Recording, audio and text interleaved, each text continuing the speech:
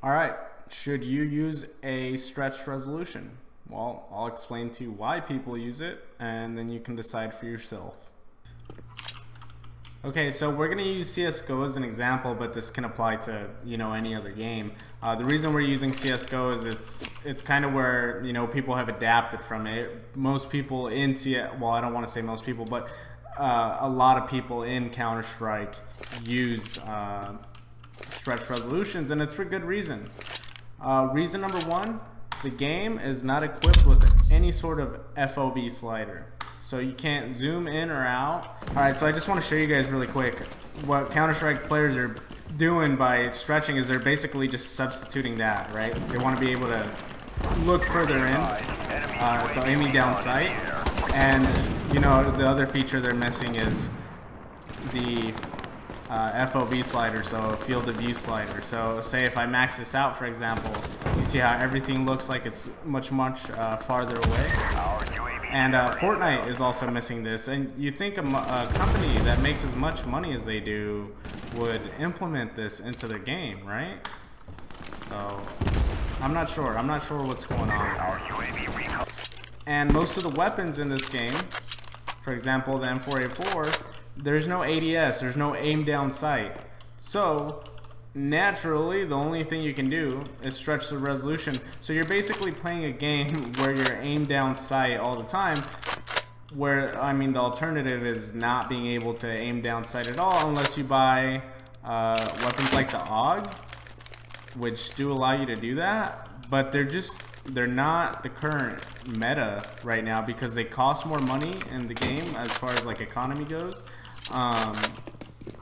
So it's just not really an option for most people. So what they do is stretch it, and I'll show you that now. Alright, so here we are in a stretched resolution now. If you need a tutorial on how to do this, there's one on my channel.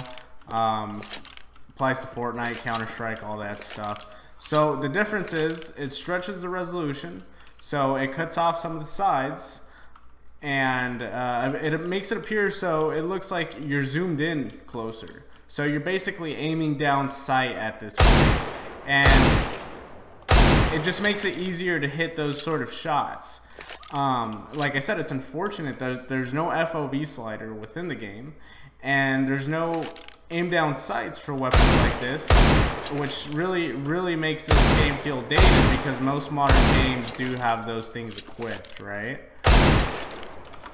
And then one more thing to note is that you'll see improvements as far as frame rate goes in your game by playing a stretched resolution because there's less to render on the sides, right? It's cutting off a piece of your screen. So here, what is this?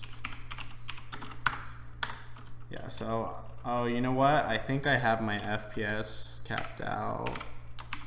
I do. So let's set that to 0. So yeah, you tend to get more FPS by using a stretched resolution, and like I said, it's because it's simply rendering less at this point. So which resolution should you use? And this one's an interesting topic. You should use whichever resolution fits your play style. So say you're playing Fortnite, for example, okay, and I'll show a few examples of this in a minute.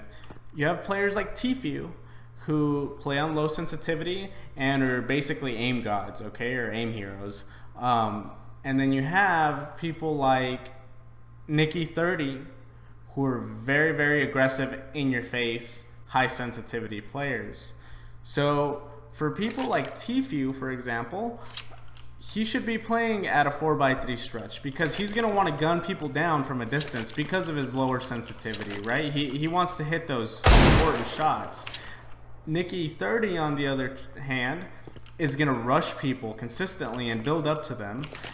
And he's going to be kind of like in their face. And this applies to any single game. If you're going to be like, you're going to be in Counter-Strike and you're going to be one of these people. Here, let me see. I can't equip flashbangs. But you're going to flash out. You're going to want to move quickly. And then you're going to be in somebody's face. You want them to move as slow as possible, right? So you can hit those shots. Okay, so I just want to go over a few examples with you.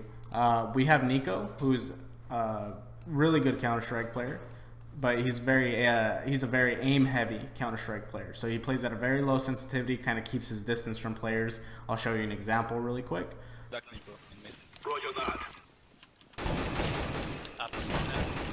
Easy. Easy, Katka. And then we have Tfue, who plays Fortnite. Obviously a very good player as well. Plays with the same play style. You know, distance, aim hero type of player. Bottom, dude.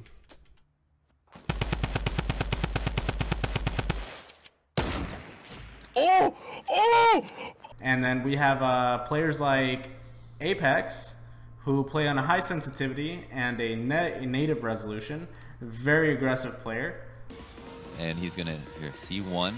He's gonna count them up, rack them up. There's two. Oh man, there it is. 1, 2. How does Mo not respond? HyperX is coming through. There's 3 kills for HyperX. Well played by him.